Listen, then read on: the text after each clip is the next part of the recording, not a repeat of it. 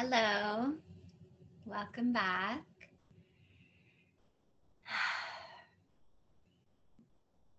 I am still on this topic of musing of the mind.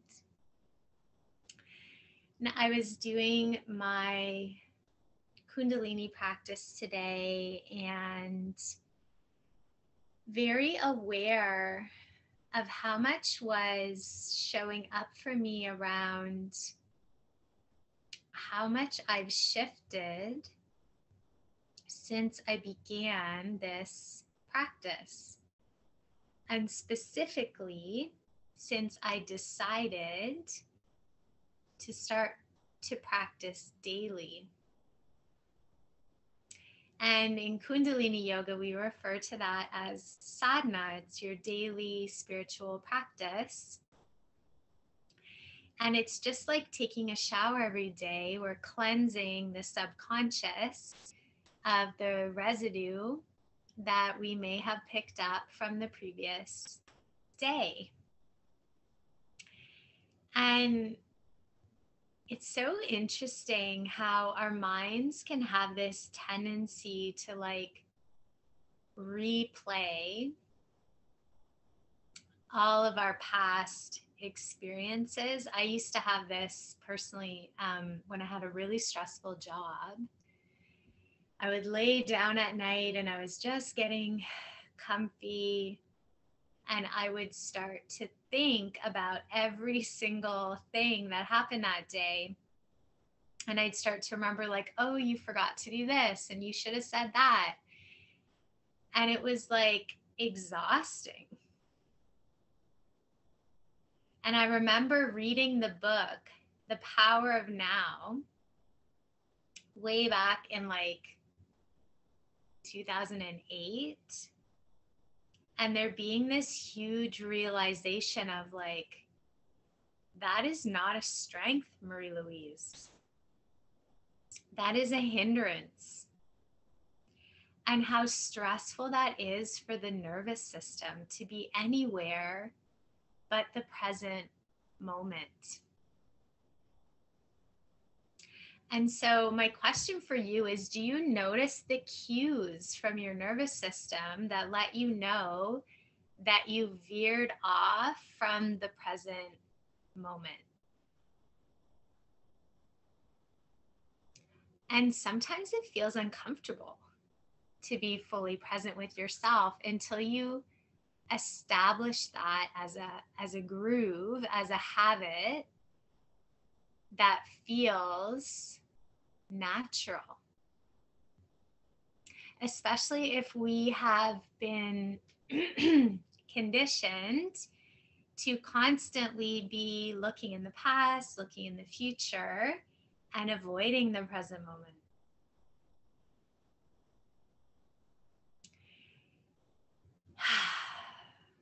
And I know I talk about Kundalini Yoga a lot because it has helped me with that more than anything. Because you can read books, you can listen to other people's stories, you can take in other people's experiences. But until you embody that, until you learn how to really allow yourself to be that, to immerse yourself, to integrate those teachings, that wisdom, it will often feel unnatural, which is fine. We all start somewhere, yeah? And for me, it's been a journey to get back to being fully present with myself. And of course, that isn't something that happens 24 hours a day, but it definitely happens way more than it used to. And I'm way more aware when I'm deviating from that. And being present in this moment allows us so much. It is this state of receptivity.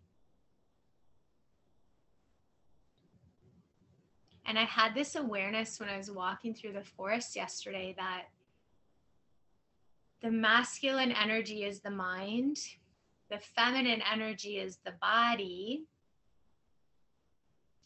and the unity of those two is spirit.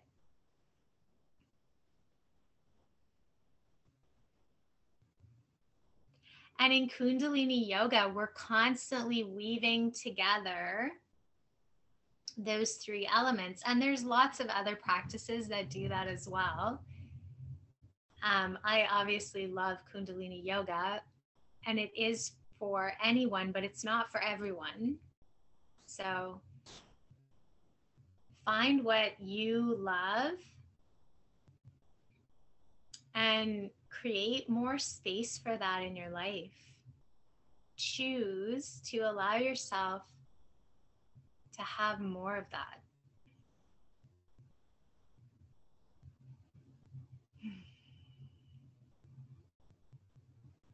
And what if you could conserve all the energy that you spend going back into the past to think about things that are already done? There's nothing you can do about them. And they might even not be real at this stage.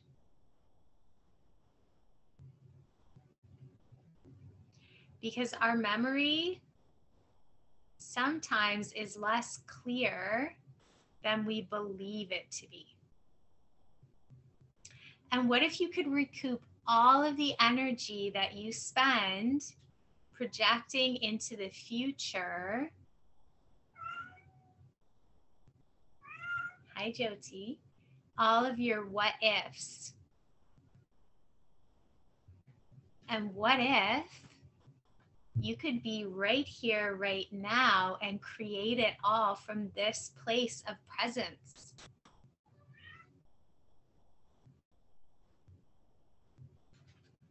When your nervous system feels safe, when there are no threats present in your environment, you have an infinite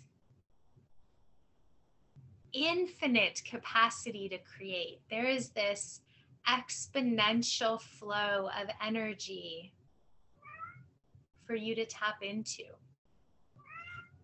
Universal life force energy. We all have access to it. This is why affirmations can be so powerful for people, because it brings you into the present moment and starts to reprogram your subconscious mind. But what if you got even deeper than that? What if you embody those beliefs by training your nervous system through embodiment practices? What if you could flip the script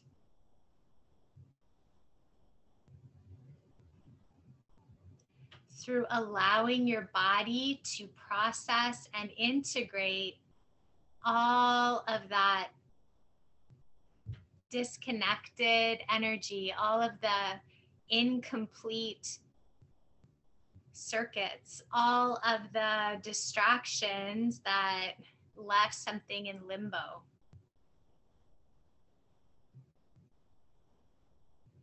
What if you had a tool to clear out your residue? And what if you chose to do it every single day, even if it was only for 3 minutes a day out of 24 hours? Can you choose you for 3 minutes and commit to that every single day? So this is the stuff that we will be exploring and sharing together in the new series coming up, Quantum Creatrix, Faith It Till You Create It. And I will love to have you join us. I do have an introductory price, and it is 3 Sundays from 7 to 9 p.m. Eastern Standard Time. The sessions are online. So it's 6 hours of connection and tools and embodiment practices and other magical ways of shifting your frequency for a super, super reasonable exchange. So if you desire to invest in you and explore your beliefs, faith, and nervous system cues, consider joining us. My details are below. You can send me an email, and I will love to hear from you. Thank you for being here. Thank you for being you. And thank you for being brave enough to be human. So much love. Mwah. Please come back again.